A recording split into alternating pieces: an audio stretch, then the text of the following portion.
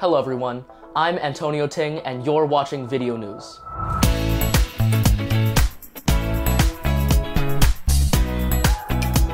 As humanity sets their sights on deep space exploration, the moon becomes a stepping stone, with countries hoping to build lunar bases to support such missions.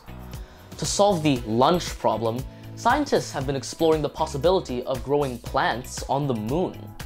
A new study by Chinese scientists has found that bacteria in soil from Earth could offer a solution. Researchers from China Agricultural University tested 5 species of bacteria on a material that simulated lunar soil. Within a period of 10 to 21 days, 3 of the bacteria species had doubled their amount of phosphorus content, a key element for plant growth. They then grew model plants in the lunar soil simulant containing these 3 bacteria species.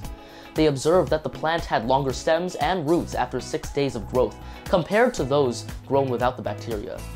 The plants also had heavier and wider clusters of leaves after 24 days of growth. Besides, levels of chlorophyll, responsible for harvesting energy from light, in the model plants were about double that of those grown without bacteria.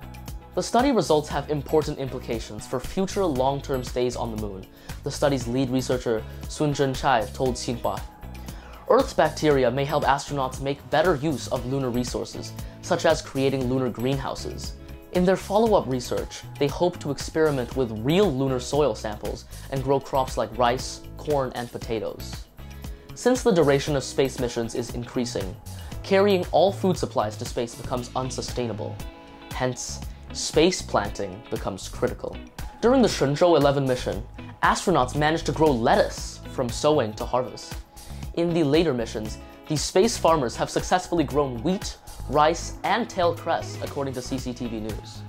The most recent visitors to China's space station, the Shenzhou 17 astronauts, are now growing lettuce, scallion, and cherry tomato. These space gardens not only provide astronauts with food, but also more oxygen and water. And that's it. Thank you for watching today's Video News. See you next time!